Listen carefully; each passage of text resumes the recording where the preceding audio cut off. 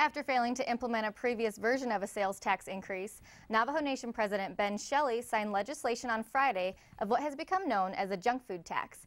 We spoke with the president's spokesman, Deswood Tome, on the phone today about what this tax will do for the Navajo Nation. Health is one of the 5 priorities of this administration. And the way this is going to assist toward the effort of obesity is you're putting awareness into drive, into motion. And when people go to the stores and there is processed food, there's junk food, this is going to be another step, one more step in toward the battle toward obesity. It'll create awareness, it'll create a lot of discussion, it'll create a lot of challenge for people to say, I want to make a decision to live healthier.